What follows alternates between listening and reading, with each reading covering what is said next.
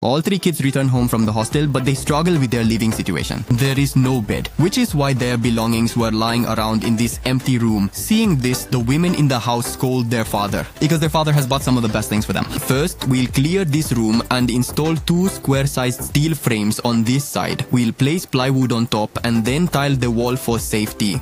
Next, we'll add plywood on top of these and mount the donkeys. Another steel frame structure will be positioned in this corner. Plywood and donkeys will be added on top. After tiling the wall for safety, we'll add plywood in front and install ladder-like drawers for climbing.